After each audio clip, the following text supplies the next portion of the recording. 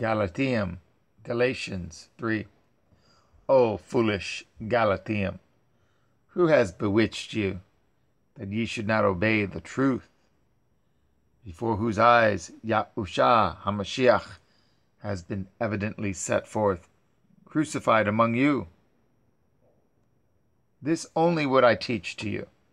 Did ye receive the Ruach by the works of the Torah, or by hearing of the belief?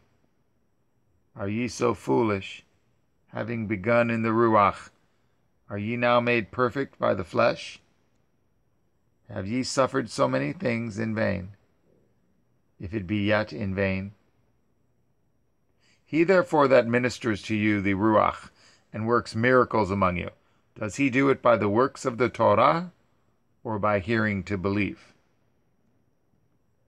Even as Abraham believed Yahweh, and it was accounted to him for righteousness.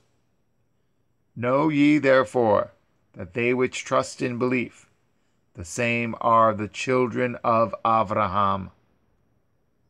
And the scripture, foreseeing that Elohim would justify the heathen through belief, preached before the Besorah unto Abraham, saying, In you shall all nations be blessed. So then, they which be of belief are blessed with believing Abraham. For those who rely on the Torah of works are under a curse, for they are written for the accursed, all who do not continue in all of the writings in the Sefer of the Torah, to do them. But that no man is justified by the Torah in the sight of Yahweh, it is evident, for the just shall live by belief. And the Torah is not of belief, but the man that does them shall live in them.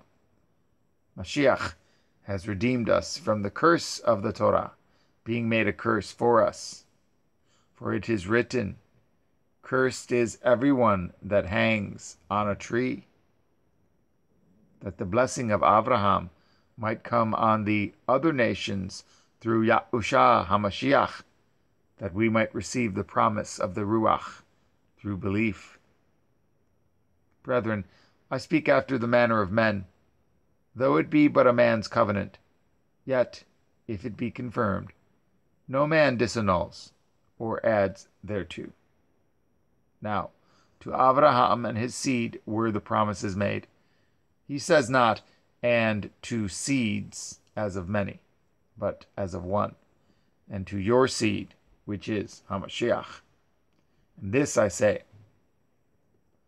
that the covenant that was confirmed before of Yahweh in HaMashiach, the Torah, which was 430 years after, cannot disannul that it should make the promise of no effect.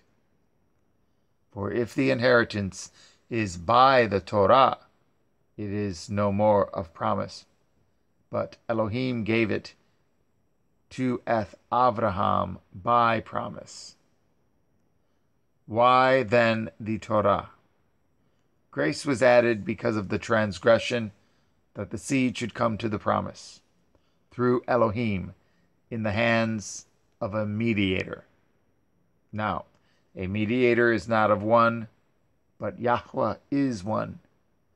Is the Torah then against the promises of Yahweh? Never. For if there had been a Torah given which could have given life, truly justification should have been by the Torah. But the Scripture has concluded that all are under sin, that the promise by belief in Yahushua HaMashiach might be given to them that believe. But before belief came, we were guarded by the Torah, in common subjection to the belief which should afterwards be revealed. Wherefore the Torah was our tutor to bring us unto Mashiach, that we might be justified by belief. But after that belief is come, we are no longer under tutors. For ye are all the children of Yahweh by belief in Yahushua HaMashiach, For as many of you as have been immersed into Hamashiach have put on Hamashiach. There is neither Yahudi, nor Yavani. There is neither bond nor free. There is neither male nor female. For ye are all one in Yahushua Hamashiach. And if ye belong to Mashiach, then are ye Abraham's seed and heirs according to the promise.